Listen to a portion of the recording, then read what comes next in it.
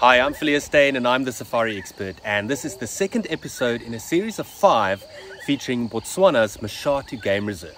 Now in the first episode I showed you a little bit more about what you can expect to see in the reserve, but this week marks the start of our actual safari.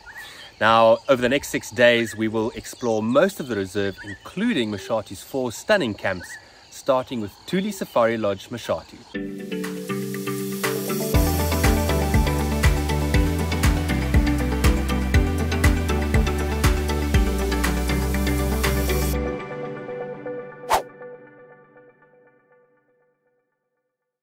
Tuli Safari Lodge Mashatu is the southernmost camp in the reserve and lies on the bank of the Limpopo River near Pondrift border post. It was the 2nd of August and the start of our trip, and on the very first game drive, our guide Simeon decided to welcome us to Mashatu by taking us to one of the reserve's most photogenic spots, Mmamagwa Hill.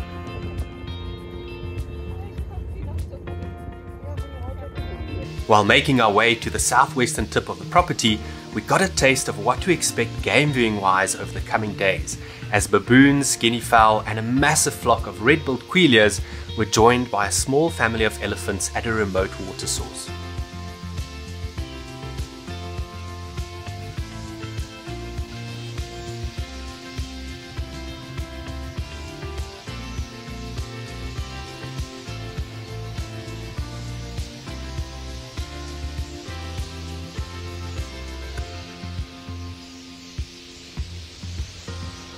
We also stopped to admire Solomon's Wall, a remarkable dolerite dike that looks like a man-made wall, split in two by the sandy Matlautsi riverbed.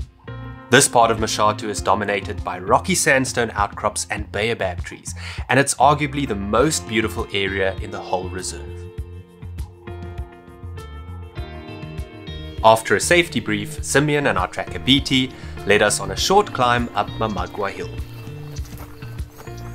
We followed them in single file, kitted out in our brand new and extremely comfortable Sapmock Fellies.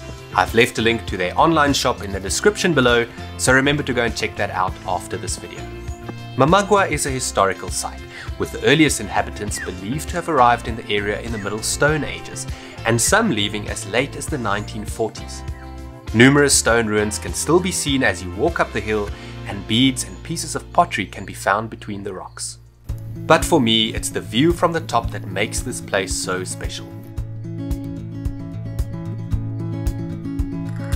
Wish that I could stay, wish for this moment to never go away. But it's all in my mind, and though I know that there is nothing to find. It was the perfect way to start our safari at Mashatu. Enjoying a cold drink and the breathtaking scenery while the sun slowly dipped below the horizon.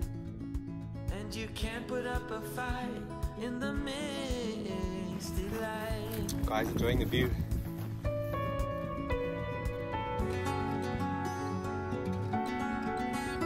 But not before taking a few photographs of the iconic Rhodes baobab that grows at the very top of the hill.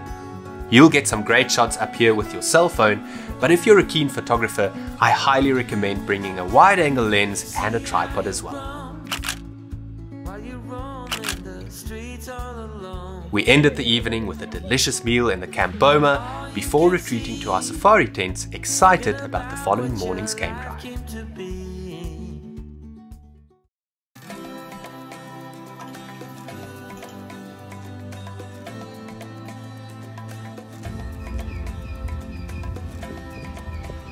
What I liked about staying at Tuli Safari Lodge Mashatu was the fact that we got to drive in an area that's seldom reachable from the other 3 camps situated much further north.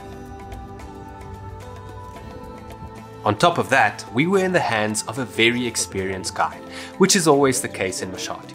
Simeon, for instance, has been working here for 22 years. We took a slow drive along the Limpopo River, and shortly after sunrise we came across 2 young lions. They were bathed in golden light, and judging by their alertness, they seemed to either be looking for the rest of the pride or something to eat.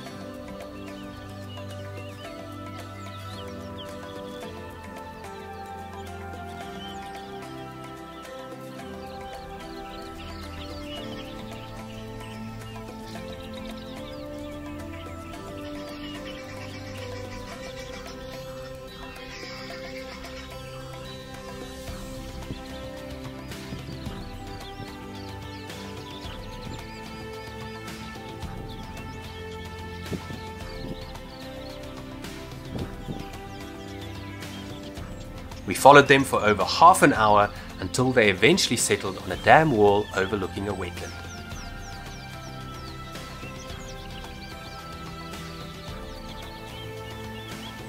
That is nice, wow. It was at this stage that the weather took a sudden and unexpected turn for the worse, as the wind picked up and the clouds started rolling in. But that wasn't enough to stop us from having a coffee break on a small rise overlooking Nell's Vlei. It must have been a very good rainy season, because usually the Vlei is mostly dried up by August, but this year there was still plenty of water in it. Good rains also meant lots of seeds, which in turn attracted thousands of red-billed quillias.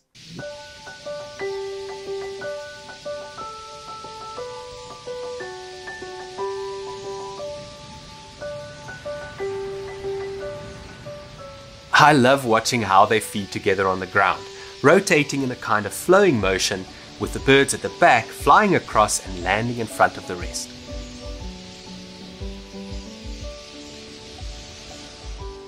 Rather than heading straight back to camp, we headed for the edge of another vantage point where the camp staff surprised us with a mouth-watering spread of delicious finger food, which we quickly devoured. And that's what I love so much about Tuli Safari Lodge Mashatu. Unlike the other camps, they often serve brunch and dinner out in the bush instead of in camp. And just when we thought our morning couldn't get any better, Simeon surprised us with a sighting of not one, not two, but 3 African rock pythons out in the open.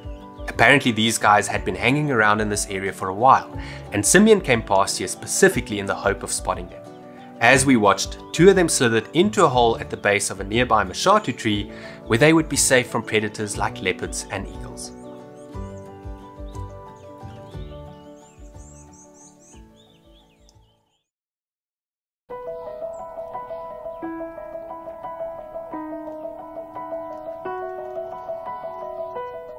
Tuli Safari Lodge Mashatu may not be the wildest camp in the reserve, but it certainly is the homiest. It's got big sprawling lawns and lots of little tucked away spots where you can escape to during the middle of the day, including a viewpoint over a waterhole, a large refreshing pool built into the rock face, and a reading bench overlooking the Limpopo River. This is also a great spot for bird watching, so remember to bring your binoculars with. If you don't mind a bit of a walk, there's even a stargazing spot where you can take the most beautiful photos of the Milky Way after dinner. If you want to learn how to photograph starscapes like this, I cover it in my online course called Take Your Digital Photography Skills to the Next Level, which I've linked in the description below, along with my best-selling online course called Wildlife Photography for Beginners and Amateurs. My favorite thing about camp is without a doubt the newly renovated safari tents. In fact, they're by far the most luxurious and comfortable safari tents I've ever stayed in.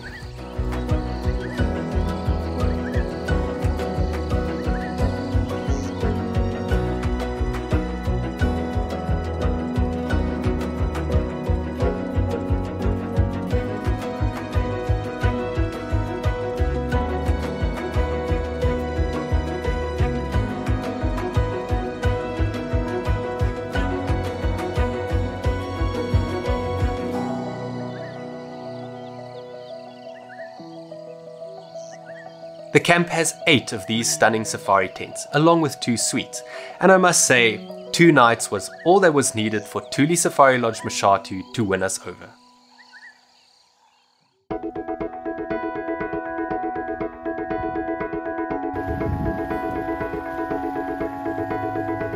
Our second afternoon drive started with another snake sighting, this time of a puff adder. Simeon took us on some of the most scenic routes west of camp, where the late afternoon sun painted the sandstone ridges and outcrops in golden light. We saw a few of the resident hyraxes and klipspringers that one expects to see amongst the rocks, but I was amazed at the amount of giraffe we saw in this rugged environment as well. If you really want to immerse yourself in this stunning sandstone landscape, ask your guide to take you on a guided bushwalk. You can either walk instead of doing a game drive, or do a short drive first to a beautiful area and then walk from there.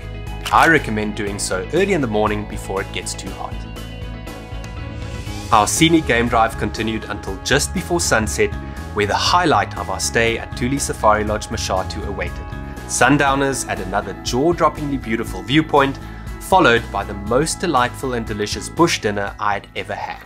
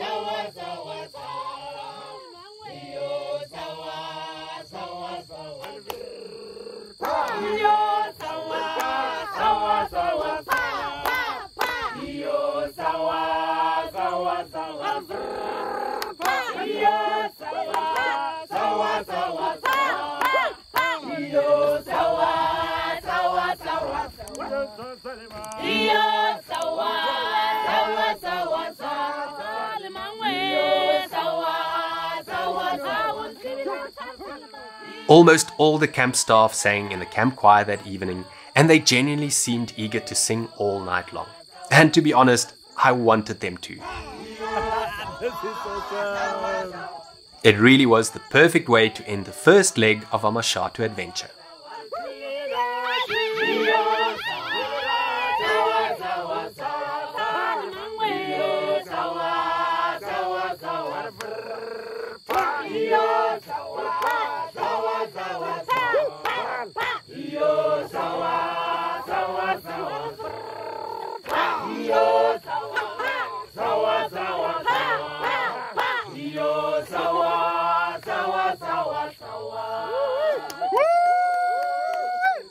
In the next episode, we spend a morning and afternoon session in Photo Mashatu's eye-level underground hide, where we see more elephants than we could ever have hoped for. I also show you around my home away from home, Mashatu Lodge. Hi Villiers, welcome to Mashatu Lodge.